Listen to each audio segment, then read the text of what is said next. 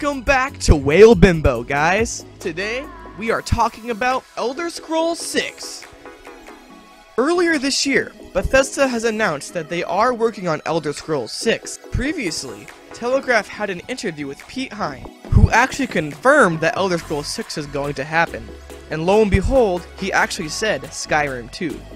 All rumors that Elder Scrolls 6 is going to be based off of Morrowind or Oblivion is now debunked. We also just learned that there is a possibility that Skyrim 2 or Elder Scrolls 6 will be in E3 in 2016. This is surprising because Bethesda just came out with Fallout 4 DLC. This is also odd because usually they come out with Fallout games or Elder Scrolls games every 4 years. They also said the title of Elder Scrolls 6 could possibly be Argonia. Could this mean Elder Scrolls 6 could be placed in Black Marsh? This title leads me to believe so. Whether or not the title is going to be Argonia is not confirmed.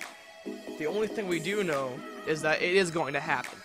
Believe me, I want Elder Scrolls 6 just as bad as the next guy down the line. But take this information as you will.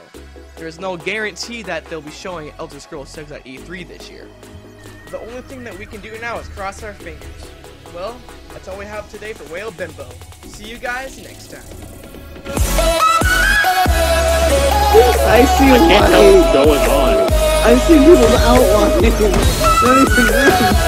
Why is so much over there? What is going on?